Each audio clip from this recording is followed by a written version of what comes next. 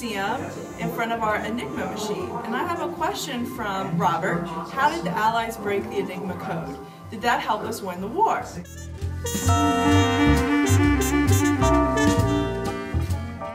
It's a great question. Let's talk about this machine right here. It's an electromechanical machine.